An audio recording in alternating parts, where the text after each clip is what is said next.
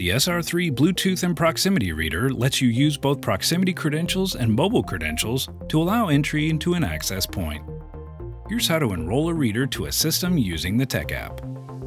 Once the reader is installed, it will display yellow, indicating that it has not yet been enrolled to a system. In the Tech app, open the system you want to enroll the reader to. Tap Bluetooth Reader. Tap the plus icon in the lower right-hand corner. Give the reader a name and tap Create. The reader is now being enrolled to the system. Next, touch your device to the reader to successfully enroll the reader. The reader will now display white. Now you can adjust the reader setting by tapping on the reader's name in the Tech app. Here you can adjust the range of detection for mobile credentials. The distance spans from 3 inches to 30 feet. You can select Prox to allow the reader to accept proximity credentials. You can also see the latest firmware available for your reader and update if needed. Tap Save when you're done.